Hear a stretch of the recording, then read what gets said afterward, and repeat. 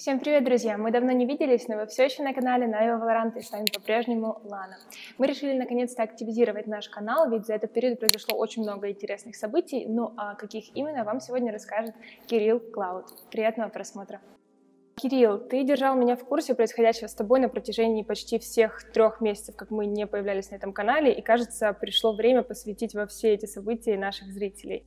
Расскажи, как ты вообще сейчас и где находишься? Мы сейчас находимся на данный момент в Сербии, то есть мы сюда переехали примерно, условно, пару дней назад. Это был я, Динкс и Дина, мы втроем поехали.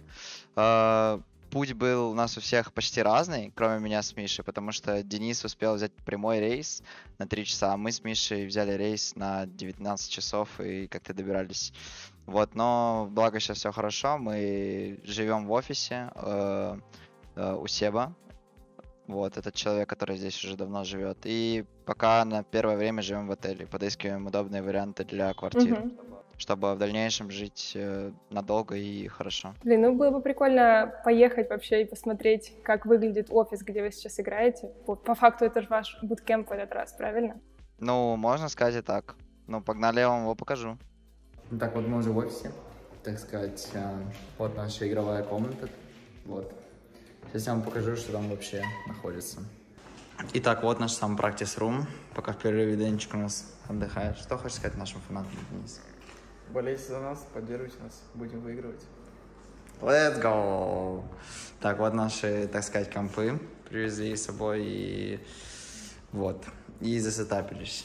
Денчика здесь клава имбовая. И коврик от Нави, и наушники с мышкой Superlight LG Pro X.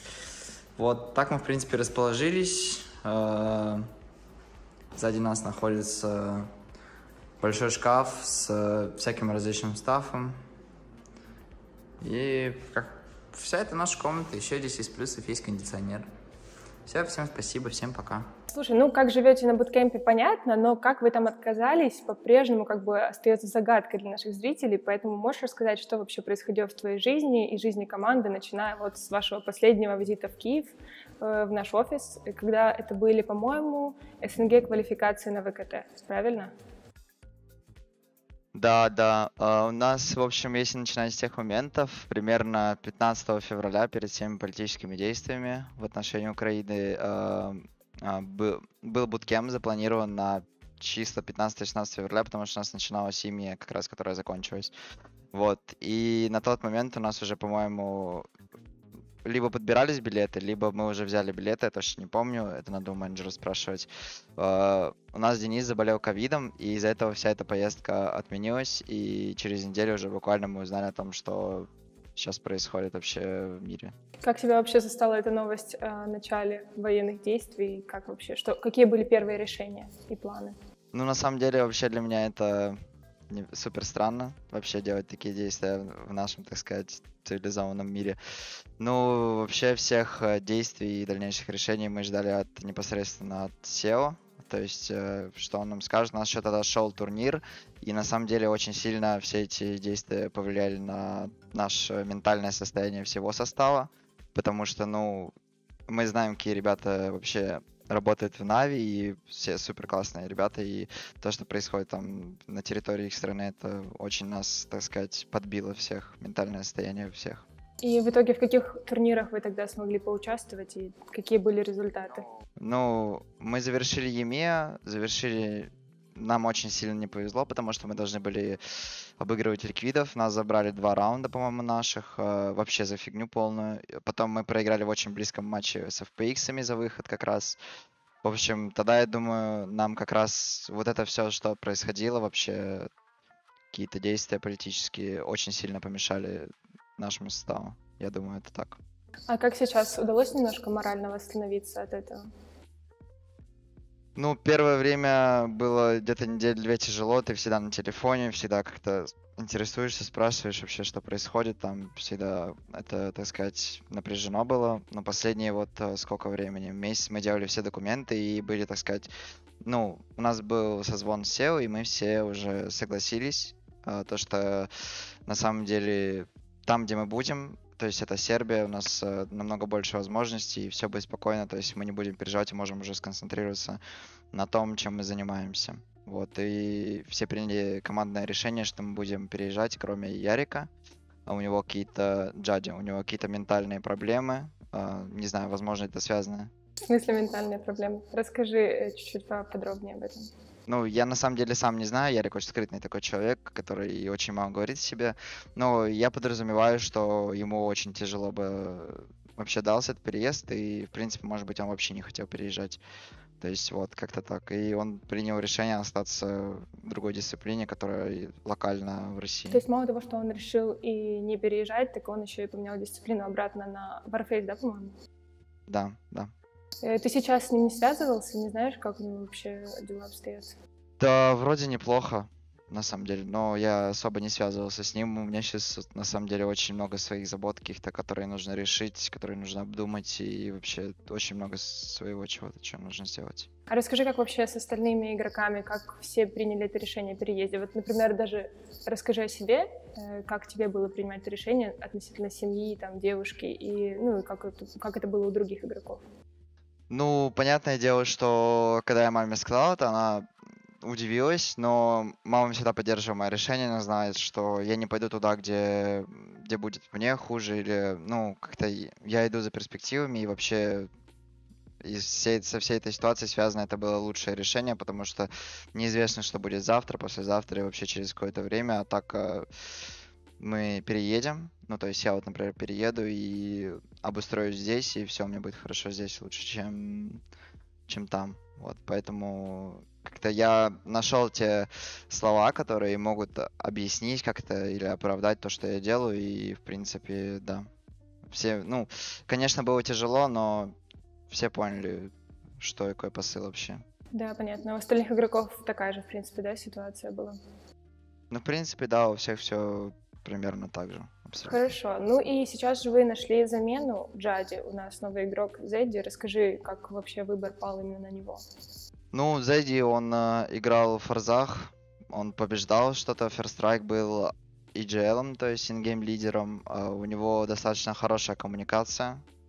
Вот, и у нас после его прихода прибавилось множество командных действий. То есть он, знаете, как принес свою лепту в команду, потому что у него, ну, он очень умный человек, ему есть что сказать в каких-то моментах, то есть подколить там или еще где-то. zeddy принес свою лепту в команду, и с ним стало играть как-то даже намного комфортнее, чем прошлым составом. То есть все на самом деле очень даже неплохо.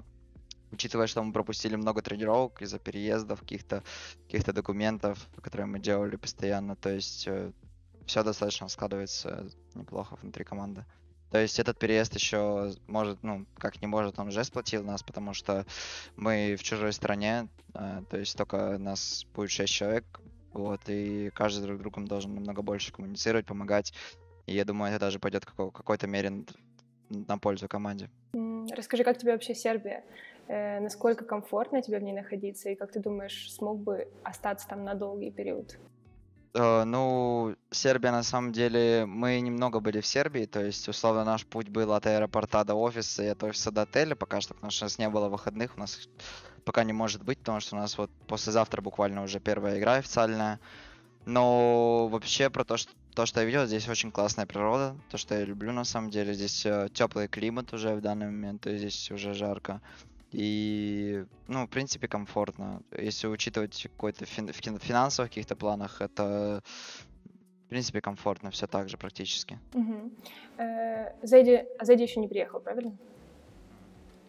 Ну, расскажи, а сколько он с вами уже играет по времени? И как бы он сразу начал играть уже в основном составе или был такой немного тестовый период в начале? Ну, он начинал играть сразу. То есть, вообще, мы до Жади хотели взять zeddy, но, так сказать, SEO БГ не дал нам это сделать, поэтому это прошло какое-то время. Плюс здесь Ярик сам ушел, и zeddy стал свободным агентом. То есть, как только Ярик ушел, мы сразу же приняли решение, что будем играть с zeddy. Вот, и на протяжении какого-то месяца, ну, примерно месяца мы уже играем с Колей в составе. Мгм. А расскажи, как тебе лично кажется, изменения постоянные в составе команды сказываются на уровне вашей игры, или вы, в принципе, ну, успеваете быстро адаптироваться, быстро тренироваться вместе? Но мы стараемся быстро адаптироваться. Как-то, конечно, не сказывается в каких-то моментах, потому что все-таки, тем более, такой игрок, как zeddy, это не просто стрелок, который придет и будет стрелять, ну, условно, что ты ему скажешь, что он и будет делать. А это человек, у которого есть тоже большой склад ума, и который понимает игру не хуже, чем любой из нас. То есть, условно, это супер круто. Вот, и условно на длинную дистанцию это намного лучше даже, чем просто человек, который очень классно играет. Что говорит сейчас Смарт-7 о вашей подготовке к турниру? Да, мы пока сами не знаем, потому что очень много тренировок пропустили, и на самом деле будем набирать какое-то количество формы во время прям турнира, потому что, ну, сейчас складывается все неплохо, мы уже где-то 2 дня тренируемся, вроде неплохо набираем форму обратно, то есть все это приходит в норму. Мгм. Расскажи, что это будет за турнир и какие вообще у вас дальнейшие планы с командой? Турнир будет этот EMEA, вторая часть, вот, и планы, да, выйти на лан, естественно, получить шенген-визу и поехать, где бы ни был лан в Европе. И, естественно, всегда у нас цель это победить. Ну, нет такой цели, условно, просто выйти из EMEA чуть дальше и там слить, типа. Нет такого никогда. Мы всегда работаем до последнего, и в последнее время очень много тренируемся. То есть, ну, естественно, мы хотим побеждать. А в этом сезоне у вас будут новые роли или по-прежнему все остается так, как есть? Дина по-прежнему капитан? Да, Дина капитан, но к нему пришел zeddy, он будет вторым колером. Вот, условно. По поводу агентов у нас будут некоторые изменения, пока не могу сказать какие, потому что не знаю, когда выйдет это интервью. Но агенты за теми, кто следит по Валоранту, достаточно удивят, так сказать, наших фанатов, потому что это будет что-то новенькое, что-то супер неожиданное, возможно, для кого-то. Потому что, ну, мы последний месяц тренируемся много и стараемся натренировать множество пиков разных. И на самом деле это получается, но тяжело идет с всем этим. Единственный агент, о котором я хочу спросить, это Фейт. Как тебе вообще играть за нее, и будете ли вы тестить ее на ближайшее время? Да, мы уже тестим ее на одной карте, она нам зашла, и буду играть на ней я. И, ну, прикольный персонаж. Его особенность в том, что это новый персонаж, неожиданно кто где что накинет, это не тот персонаж, который уже там долгое время в игре, условно, его только ввели перед турниром, и ты тренируешься на нем, и понимаешь, что вот ты там кинешь то обилку, и человек просто не сможет ее сломать чисто потому, что он не привык это делать. То есть это будет как-то неожиданно. Они не видят, например, совы в другой команде и думают, блин, ревила нет. На самом деле он, ну, есть там, ну... Короче, это будет неожиданно. Да, в любом случае. А скажи, ну пока что ее еще нельзя использовать на турнирах, и скажи, с какого момента? Нет, ее уже можно использовать. Да? Супер. На EMEA, да, то есть лиги валорантовские, которые датская, там, по-моему, финская, там, испанская, на них еще нельзя пока. Но на самой EMEA уже можно будет использовать фейт. Что можешь сказать о подготовке других команд в этом сезоне? Множество команд поменяли, так сказать, основной состав. Асценды, например, Фнатики, у которых по 2 замены вообще. Потом, кто еще? У Ликвидов, по-моему, поменяется тренер. Вообще, против кого мы еще играли? У нас в группе еще Гамбит. Есть BIG, которые тоже поменяли 2 игроков GoB и Каспи, у которого будет теперь совсем другая координация. Вот. И у нас есть также BBL. Ну, да, вообще сейчас это будет такой сезончик, так сказать, без всяких, ну, точнее, со всякими удивлениями и, так сказать, неожиданностями. Потому что из составов, которые сохранили свои составы, это Liquid, Gambit, FPX и вроде бы все вообще, на самом деле. То есть 3 команды, которые сохранили свои составы из 12, это достаточно грустненько. Как думаешь, почему так получилось? Так много изменений? Ну, я думаю, что это связано с тем, что это киберспорт, естественно. То есть, например, во Фнатиках замены там по ошибке игроков какие-то, что они сделали не так. Потом, кто играет хуже, естественно, ну, имеет высокий уровень, естественно, команд. То есть там играют только игроки, которые могут играть на этом высоком уровне. И всегда ты будешь искать того игрока, который, ну, ты должна пятерка играть на одном уровне, чтобы выстраивать дальнейшую сильную команду. Вот. Угу. У вас сейчас это получается?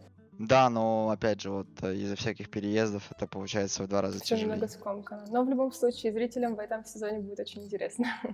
Слушай, а вообще СНГ лиги какие-то по Валоранту остались сейчас? СНГ нет, Все, нет, вообще СНГ конец. никакие не остались. Но сейчас как, типа, команды, которые играли в СНГ лигах, они будут играть другие лиги, то есть по каким-то другим правилам, но в тех же составах, которые у них были. То есть, например, там один состав из СНГ лиги может играть в какую-нибудь норвежскую или датскую лигу. Думаешь, в большинстве своем игроки примут решение переезжать и играть, да, другие лиги? Или, ну, как тебе кажется? Ну, на самом деле, переезжать это достаточно, так сказать, тяжелое действие, так сказать, потому что тебе нужно финансирование, тебе нужна как минимум организация, которая будет тебе помогать с этим всем, как у нас, например, Влад менеджер, он приехал сюда и помогает нам со всем этим, вот, и вообще, если переезжать, то это очень тяжело, тем более, не знаю, это очень тяжело. Условно, если ты не играешь в EMEA, у тебя нет организации, то переехать практически невозможно. Я думаю, что нет, большинство не будет переезжать. Расскажи, ты вообще в этот период стримил и общался со своей аудиторией? Да, да. Как они Ну, поддерживали я тебя в плане переезда и остальных решений? Ну, мы не говорили о том, что мы будем переезжать, как бы мы вот недавно был анонс, что мы переехали, и вот такие вот дела. Ну как, сейчас просто на самом деле люди, они обозлили друг друга с разных сторон, и вообще, если честно, как-то не хочется. Были и нормальные люди, которые просто что-то спрашивали, чем-то интересовались, там поддерживали как-то, а бывали, и, так сказать, какие-то негодяи, которые постоянно что-то плохое писали, естественно, я их баню.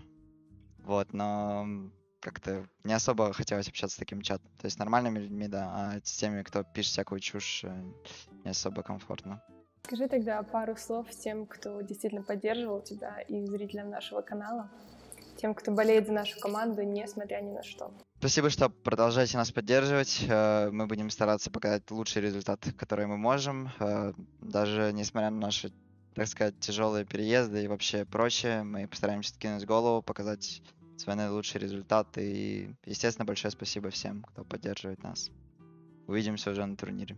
Всем спасибо за просмотр, ребят. Надеюсь, вам понравилось это видео. Ставьте лайки, подписывайтесь на канал и включайте колокольчик, ведь совсем скоро здесь появится еще больше классных видео с нашими игроками. Всем до встречи!